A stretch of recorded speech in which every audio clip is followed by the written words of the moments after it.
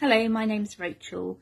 I'm just here to share a quick testimony with you that really came out of our spirituality group that we did on Sunday online. And Pastor Leslie just asked if I would share it with the rest of the church, really.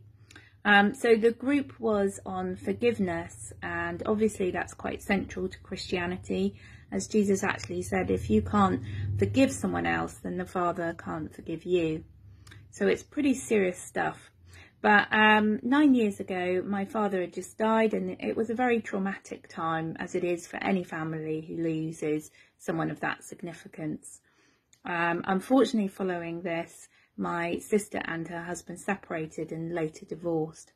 For me, this felt like pain on top of trauma, really. We'd been very close. She was my only sibling. They were married a good 7 years before I married and settled down. And at one point, I even had moved to live closer to them because we'd got on so well. However, my loyalties lay with my sister, and in the years that followed, I had no contact with my ex-brother-in-law at all. To be honest, apart from the odd gripe, it didn't cross my mind an awful lot that I held any unforgiveness. But very recently, I was prompted to actually verbalise my forgiveness towards him. So I came home from work one day, and my husband had been working on his thesis, and he had a question in his head, and he just thought of our ex-brother-in-law as someone who might be able to help point him in the right direction. So he contacted him via the internet, as you can get hold of most people these days through the internet.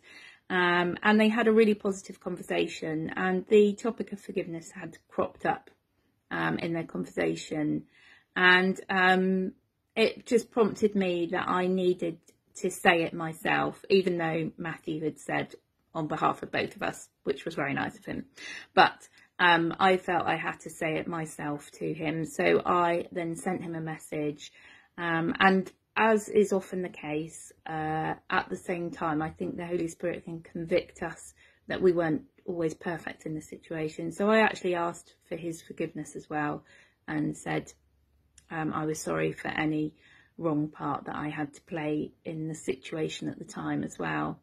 And really just said that because we are gospel-centred, that I forgave him and I wished him the best for the future. It was a really positive exchange, and I had a lovely response from him back as well, and he was pleased to hear from me. So that was all fine, but it's not the end of the story, because in more recent weeks his mother has actually died, and really because of the prompting of the Holy Spirit,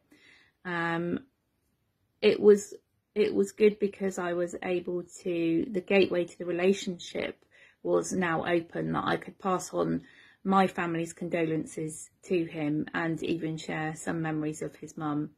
And I'm just really grateful, because it seemed an odd time that 9 years down the line, why should I suddenly bring this topic up with someone I'd not spoken to for that long? And yet I felt that the Lord was saying I should do something about it, not knowing that there was a good reason for that.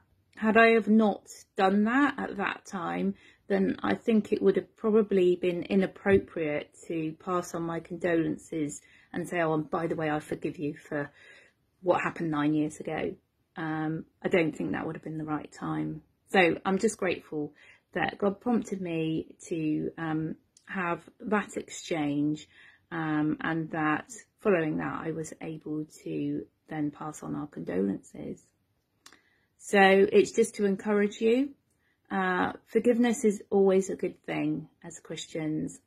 It's what Jesus demonstrates to us. So if you feel that prompting, go with it, and you never know actually where it might lead. Thank you.